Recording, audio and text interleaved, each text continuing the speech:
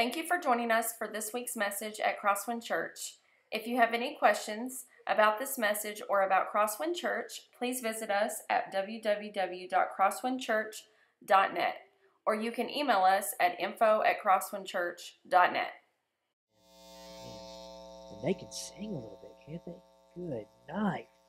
Wow. Praise God for that. I wanted to talk with you just a little bit before we dive into Scripture, just about music. Music is kind of so important in our lives. I don't know that we even kind of realize just exactly the extent that it plays in some of our lives. And I want to ask you, I want you to think back with me, if you will. Have you had those moments in your life where when you think back on those moments, maybe milestones in your life, where like there's a particular song that immediately comes to mind because that song meant something to you at that particular time? Maybe it was like when you got married, and it was the song. It's almost never the song you walked down the aisle to, but it's the song that you recessed to, like headed to the party. Or maybe it's the song that you danced with brides. It's the song you danced with your daddy at the first dance, or the first dance you had with your groom, or something along those lines. That song just kind of comes to mind. Or maybe it's not your wedding. Maybe it's like your senior year of high school, right? That year where you're getting ready to finish one milestone, move into another phase of life. The future's right before you. And almost always there's a group of songs or a song that just kind of comes to mind maybe when you start thinking about your senior year. Some of you that are in your senior year, you're living that right now. I'm going to date myself just a little bit and go back, because when I think about my senior year, there's definitely some songs that come to mind. There's definitely some songs. The first song that comes to mind is not even a song that I like. In fact, I don't even like this song, but it was on the radio all the time. It was ubiquitous in the mid-'90s. In fact, it was a remake of a song that came out in the mid-'70s, and it was December 1963 was the name of the song, and then in parentheses, Oh, What a Night. You remember, Oh, What a Night. Hated that song. But when I think about my senior year, that was always what was on the radio. Like, there was no getting away from it. There were songs, however, that I liked. And in fact, one song that I think about with my senior year was a song by the name of Coolio. Coolio did the song, right? He's the artist. Maybe you know Coolio. If you don't know Coolio, that's okay. That's right. At one point in time, I'm not proud of this at all. At one point in time, my girlfriend was going through my CDs. That's what we had before MP3s. And she said, my boyfriend owns both Coolio albums. That was what she said. And I was embarrassed by that then, and I'm more embarrassed by that now. But I did. Anyway, regardless, he sang a song that came out right around my senior year called Fantastic Voyage. You know that? Come along and ride on a fantastic slides. All right, anyway, sorry. Got a little distracted there. And then there's also a song that goes with my spring break my senior year, because a group of us went down to Florida for spring break my senior year, and this was the song that we learned. It was by an artist who was 6'8", and he said he was 6'8" in the song. His name was Montel Jordan, and this is how we do it. You know that guy, right? That was one of those songs that kind of, in fact, if you want to just kind of, I just want to geek out on you just a minute. Back in October, our staff went to a conference in Atlanta called Catalyst. And our first day, we're sitting there, me and Hunter and Matt and Courtney, we're sitting there in waiting on worship to start, and out on the stage walks, I'm not making this up, Montel Jordan. See, he loves Jesus now, and he's leading worship at a church, and they brought him in to lead worship for Catalyst, and I geeked out just a little bit, because that's how you do it. Anyway, regardless of that, those are the songs that kind of when I think about my senior year, these and other songs like it just kind of come to mind. And I bet it's that way for you too. I bet that when you think about these milestones, the birth of a child, or move to a new city, or a vacation that was so meaningful, there's a song or a group of songs that kind of comes to mind. I'm going to give you a quote. It's attributed to Plato, although there's question about whether or not he actually said it. He says this. He says, music gives soul to the universe, wings to the mind, and flight to the imagination. I mean, that's so incredibly true, isn't it? That without music, think about this, without music, your scary movies wouldn't be as scary. If you take the music they're playing out, man, Wes Craven doesn't even have a career. You with me? Like, the music is what makes it. If you didn't have music, you wouldn't know what to do when you broke up with your boyfriend in high school, would you? Because the music is what told you today. It just talked right to your soul. It just sparked something inside of your head. In fact, your life and my life, whether we like it or not, has a little soundtrack, doesn't it?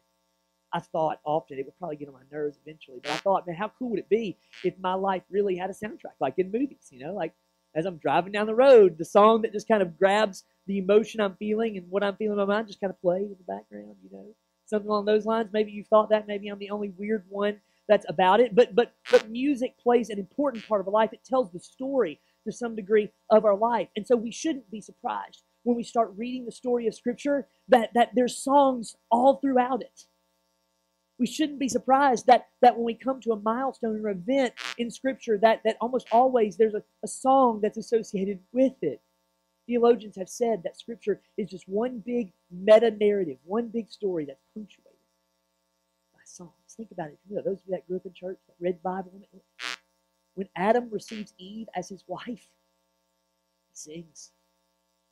When Hannah finally gives birth to a baby boy after years and years and years of waiting, she sings. When the Israelites crossed the Red Sea and watched the Egyptians drown behind them, they sing. David, the shepherd king, his entire story is just punctuated with song and music. I mean, we have an entire book in the Old Testament that has 150 different songs in it right in the middle of our Bible. So we ought not be shocked when we come to the story of Jesus and we see that this story of the birth of the King, the birth of the Savior, is just punctuated with music and song. It's everywhere you look.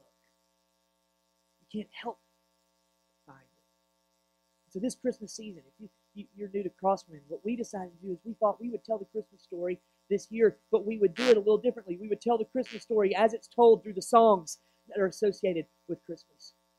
Last week we talked about Zechariah, a man whose son would become John the Baptist, and how he responded to God's gift of a son.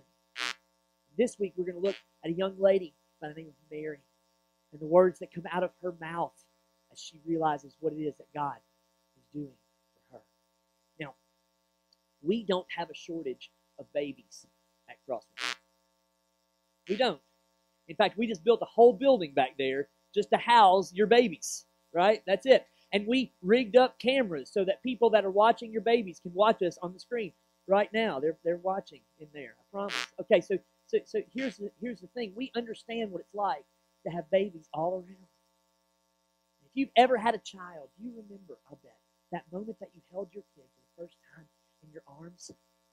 I don't know if you're like me, but if you're like me, there's all kinds of thoughts and emotions that go through, whether it's your first child or your second child, or whether you have annual children like the Rices and the Crossings, I don't know. Right? Regardless of what it is, when you're holding that baby, right? When you're holding that baby, you begin to think and wonder, what is it? What is it that this baby is going to do? What is it this baby's going to be?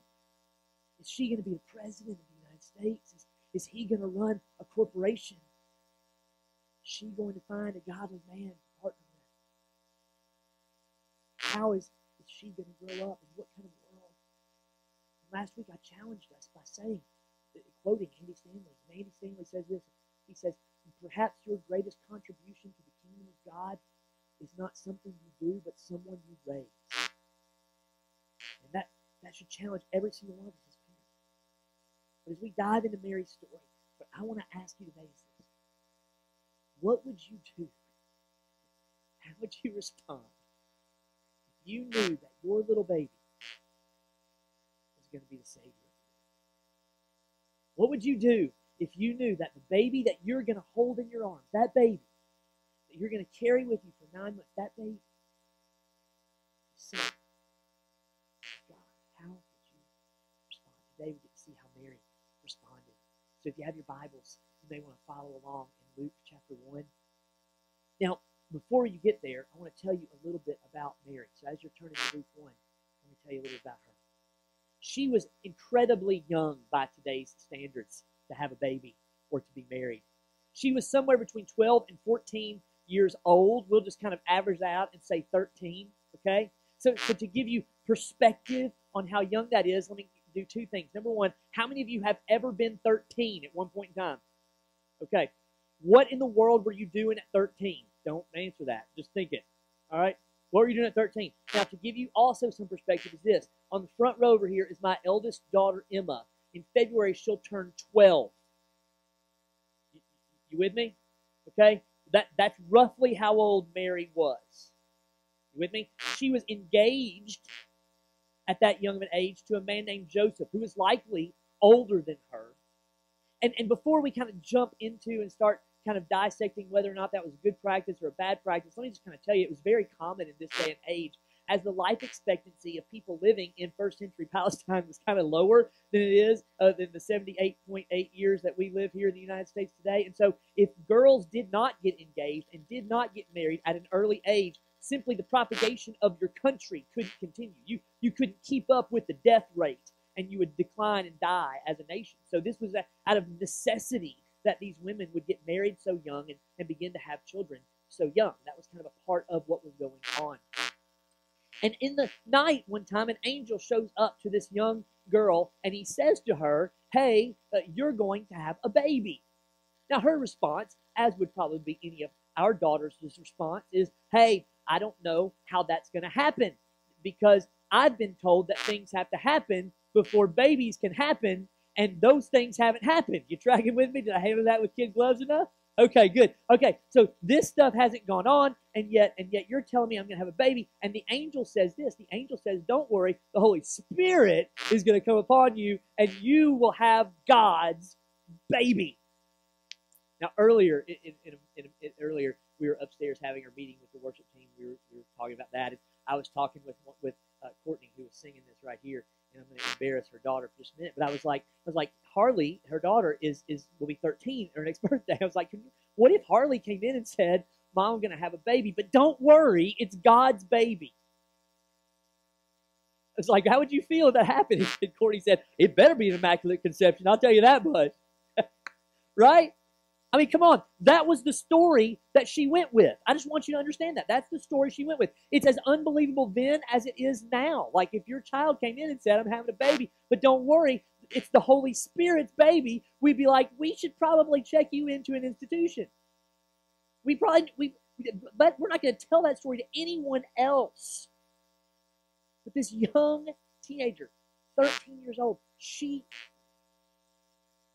deals with this in such an amazing way. She says, let it be done to me as you have said. She said it to the angel, which absolutely blows my mind that such a young lady has such poise and faith. Then she goes to visit her cousin Elizabeth, the wife of Zechariah, who we talked about last week. And she shows up, and Elizabeth is there. Elizabeth is much, much older, and Mary is much, much young. And they get together, and Elizabeth blesses Mary. And I think, don't hold me to this, but I think it's at that moment when Elizabeth passes this blessing upon Mary and kind of gives Mary some insight into what exactly is going on in her, that Mary begins to burst forth with song, that Mary begins to kind of wrap her head around what it is God is doing in her, and the only natural response is to sing a song. So Luke chapter 1, I want to read to you what Mary sings, and we're going to start in verse 46. And Mary said, my soul glorifies the Lord, and my spirit rejoices in God my Savior. Stop.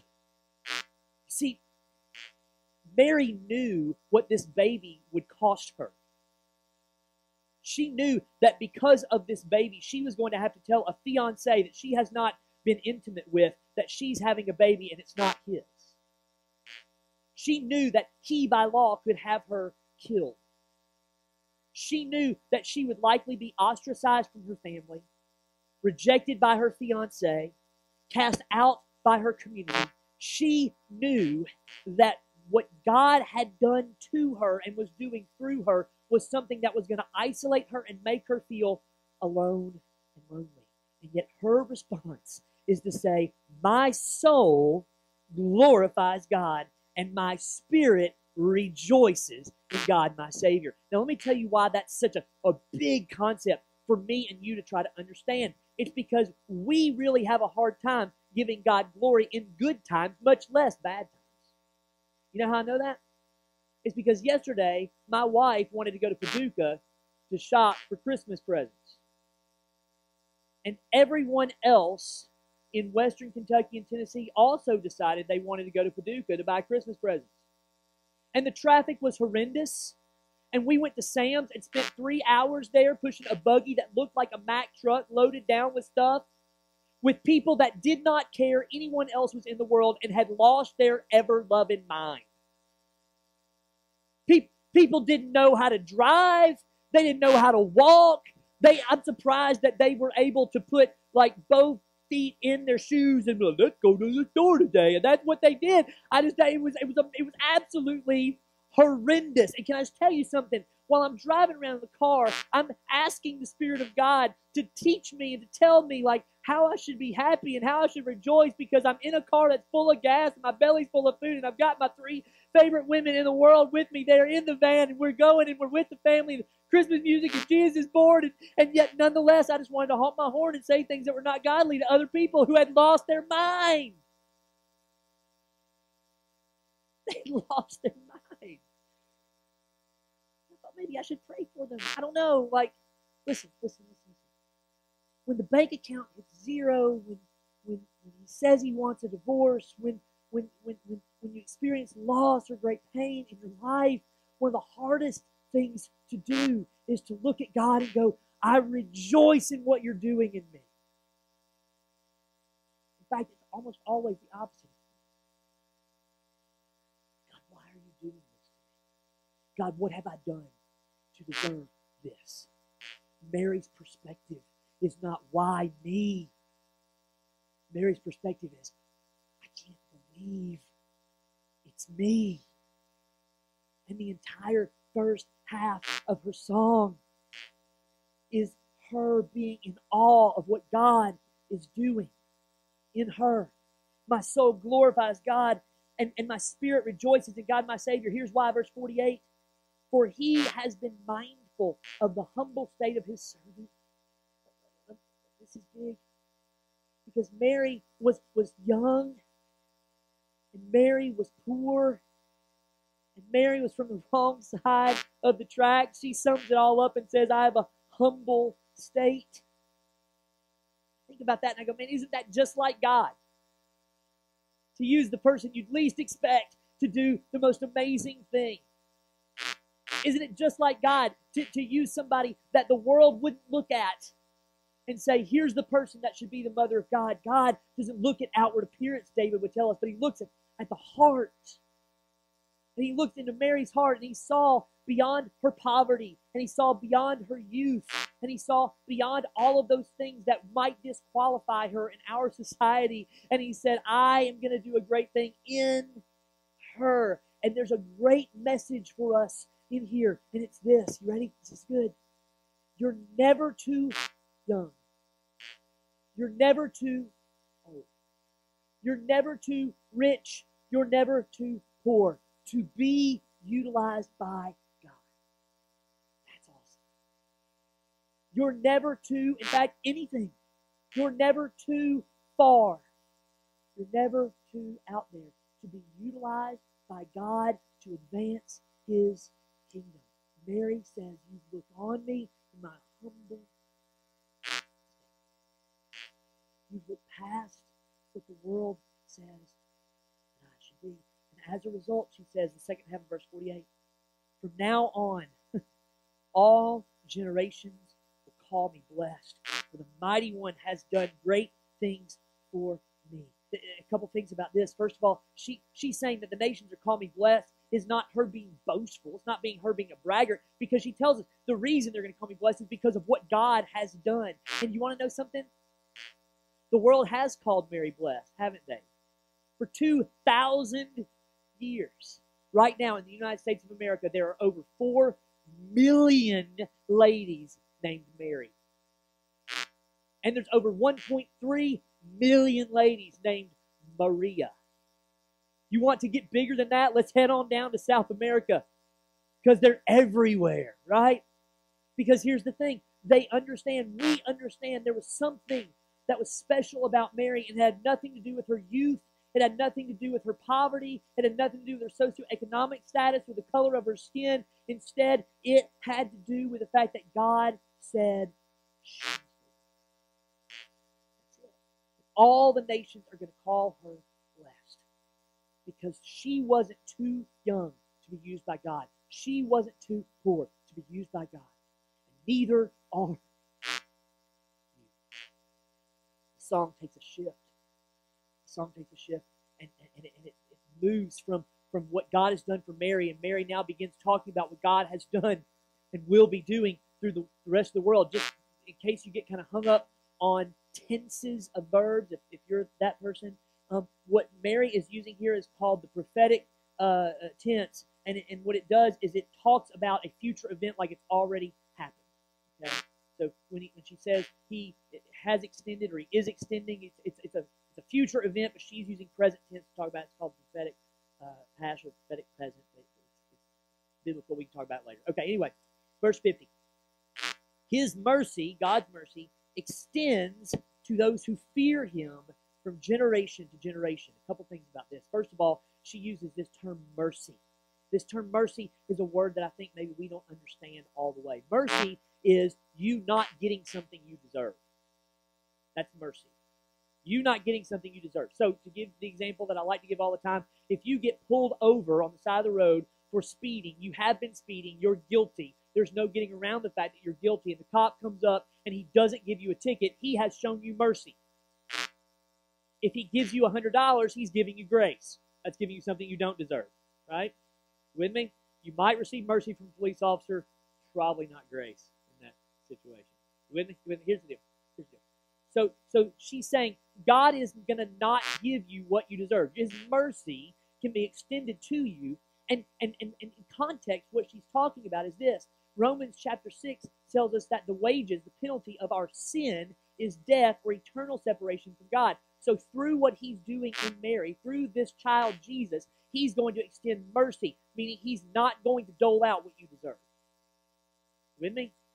His mercy will extend, and then she continues on to tell us how it will extend. It will extend to those who fear him from generation to generation. Now, this idea of the fear of God, I want to kind of camp out on just a minute, because you may remember like a couple months ago, we did an entire sermon series on fear, and we played the song, I don't want to be afraid. You remember that? We said all over time and time and time again. And what we told you is don't be afraid, don't be afraid, don't be afraid, don't be afraid. And now we're being told that in order to receive God's mercy, it requires a fear of God. What in the world does that mean? This term fear is maybe better translated reverential trust. Make no mistake about it, there is an afraid fear that's a part of it, but it has more to do with this reverence, trust, this awe. Let me see if I can put it this way.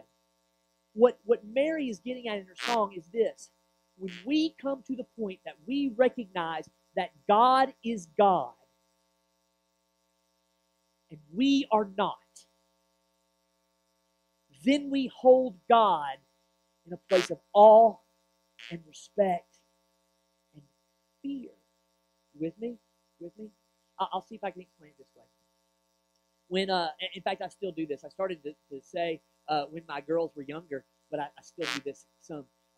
There are times where we'll do like the little chase game around the house. Maybe you played that with your little kids, or they'll go hide or whatever, and then I'll play the big bad monster, and I'll come stomping down the hall, 5, 4, 5, right? And I can remember one time Emma was real little, and we were living in Alabama, and I was chasing her down the hallway, and it was very clear that I was going to catch her. There was no way she could get away from me. There was no way she could outrun me. I was bigger, I was stronger, I was faster, I was more maneuverable, whatever it was, than her little toddler legs could take. And you could tell in her face that there's this sense of, oh my goodness, I'm terrified.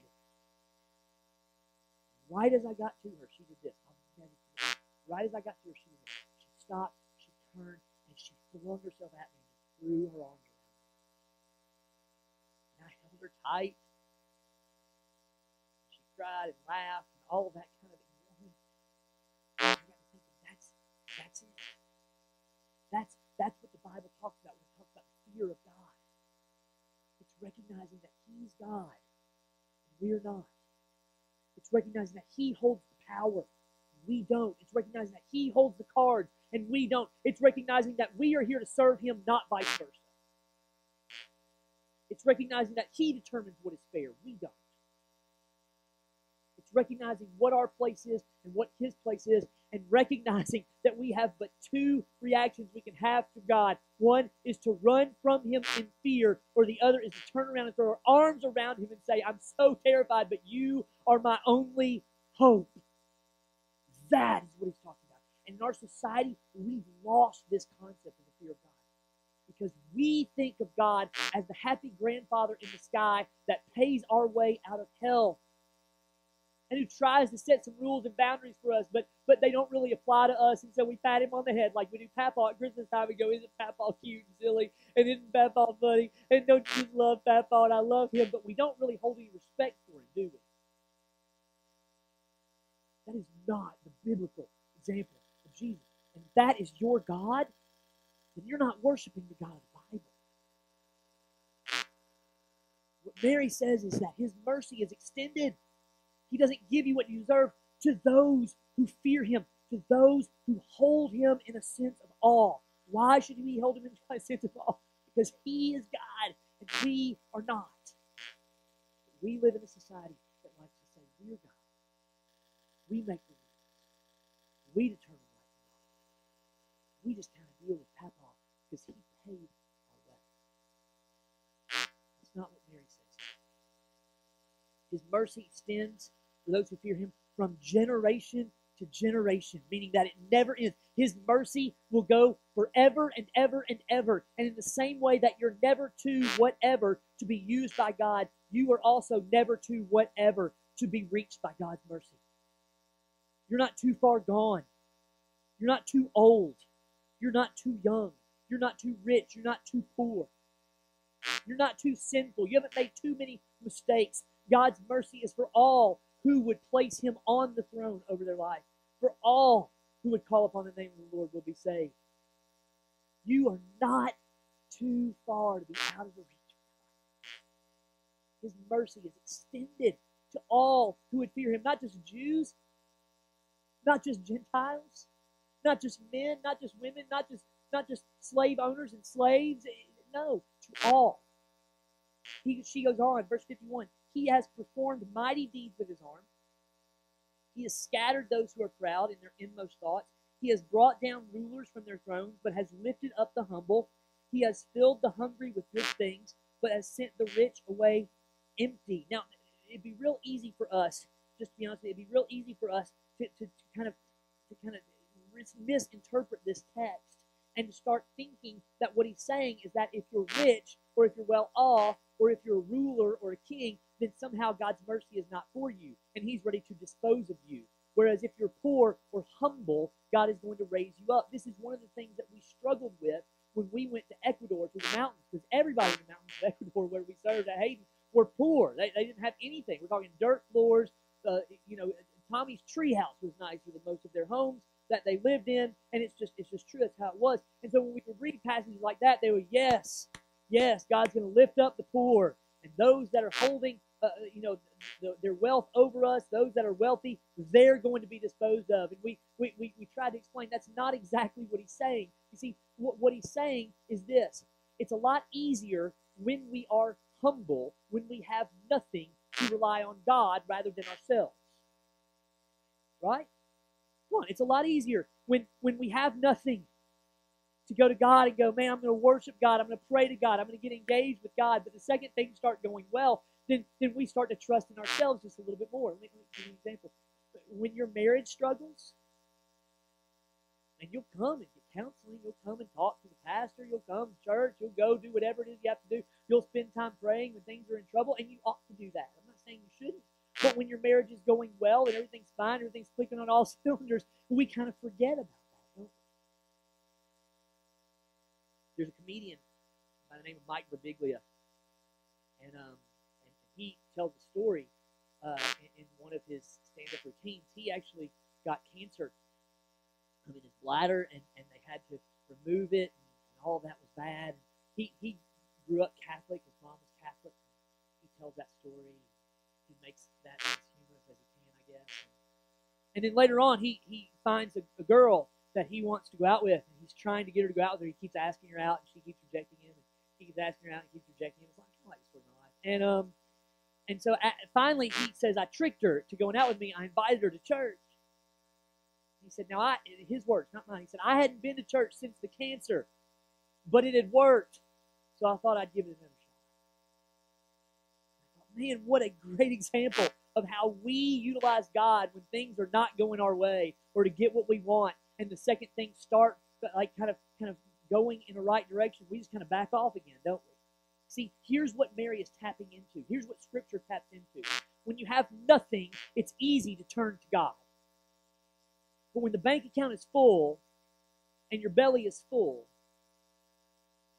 it's a little bit easier for us to trust in ourselves. Here's what happens. When we trust in ourselves, that is idolatry. That is worshiping self rather than worshiping God. That is not just a sin, that is the sin. Idolatry. You with me?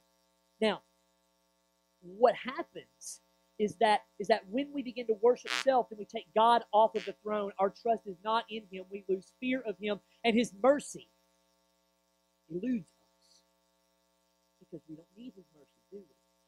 We'll take care of it ourselves. This is why Jesus would say things like, it is easier, it's easier for a camel to go through the eye of a needle than a rich man to enter the kingdom of heaven. He's not saying being rich is bad. He's not saying you shouldn't have money. He's just saying, hey, when the bank account is full, man, it sure is easy to start worshiping that bank account. It is worshiping God. And that's what Mary is saying here. He's elevating the humble. Those that are in power and those that have money and those that have wealth, those that are trusting in themselves, those are individuals that are going to be mistaken when the Messiah comes. You with me? Because ultimately, what Mary wants to get across here is this.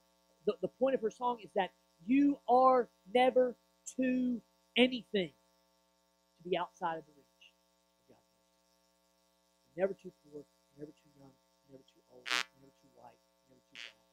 You're never too privileged, you're never too underprivileged. You're never too tall, you're never too short. God's mercy extends to all who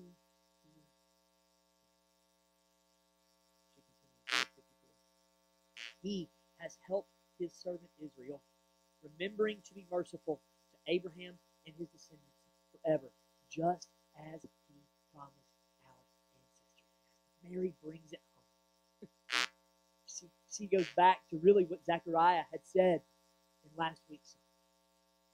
Our God is a God who keeps His promises. Our God is a God that has acted when He didn't have to act. But He promised Abraham, Isaac, and Jacob. Now He's fulfilling that promise. Promise that you're never too anything to be used by God. Promise that you're never too anything to receive God's mercy. You're never too anything to be outside of the reach of God. For some of you today, that's really, really good. Some of y'all wandered into church today and you're convinced that you're too old. Some of you wandered into church today and you're convinced that there's no way God could use me. I'm well past the prime of my life. Some of you have come to church today because mom and dad drug you, and your thought is, man, I'm way too young to think seriously about what God might do in my life. There's no way God could use me. I'm just a child. I haven't graduated from high school. I don't even have a learner's permit. Whatever it is, fill in the blank there. I'm too young. I'm too old. God can't use me. I don't even have a job. There's no way that God's grace could be for me. I'm too sinful. You don't know what I've done. It's too late for me. That's you today. I have really good news. You're not too anything. You're never too much of anything to be outside of the reach of God. He's bigger than your circumstances. He's bigger than your past. He's bigger than your age. He's bigger than your marital status. He's bigger than your failures. He's bigger than your struggles. He's bigger than anything you could possibly imagine. And you're never too young. You're never too old. You're never too poor. You're never too damaged to be used by God and to find yourself outside of the grace and mercy of God. It just doesn't happen. If you believe that you are to fill in the blank, to be used by God, you don't know about my God. That's incredible, isn't it? Here's what it takes us. This is cool. Here's what it takes us.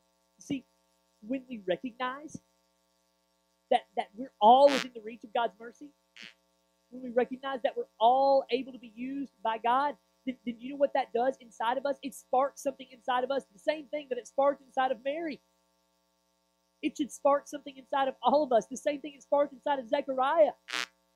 The same thing later it's going to spark inside the heart of Simeon, to recognize he has done great things, to recognize this is amazing grace, and to sing a song out of the depths of your heart as a soundtrack to your life.